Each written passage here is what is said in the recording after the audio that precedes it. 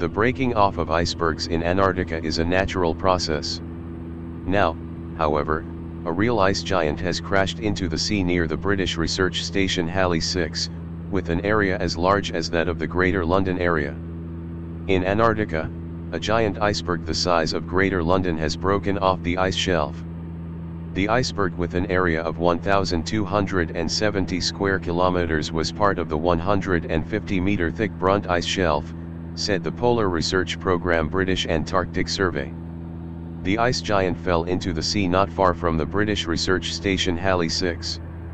The 12-person research team had already left the station at the beginning of the month because of the upcoming winter. It is unlikely that the base will be affected by the calving of the ice shelf, as the process is called.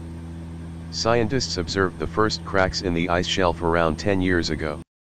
On Friday morning, one of the cracks widened several hundred meters before the chunk of ice finally broke off. The breaking off of icebergs is a natural process in Antarctica, but this process is accelerated by climate change.